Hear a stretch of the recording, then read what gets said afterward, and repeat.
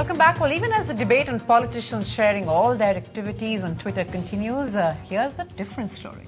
We met a girl in Kerala who got help after her MP's tweet on her. The MP? Well, let's see if your guess is correct. We walked the narrow mud path in a slum near Thiruvananthapuram to track that one person out of the 1 lakh. This 17-year-old bedridden girl, Sri Devi, lost both her legs after a passenger train hit her while she was crossing the tracks on her way home from school. Since then, this room is Sri Devi's world. This cot is where she lives.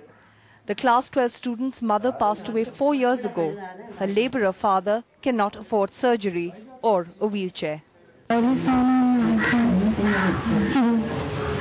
The MP of the area, Shashi Tharoor, happened to meet Sri Devi on one of his road trips.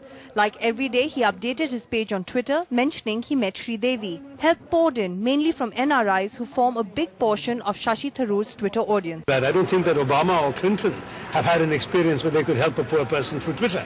So I'm delighted that this opportunity came to me in this way on my Twitter page. This is the crossing where Sri Devi lost her legs, the second such accident that took place here in less than a year. There is now a representative from the nearby area who's taken up the job of writing on Shashi Tharoor's Twitter page every day, not just demanding a bridge here that will help crossing, but also asking their MP, a high-profile diplomat, to do something about contaminated drinking water and the open drainages in their area. In Thiruvananthapuram, Radhika Iyer, NDTV. Tuba.com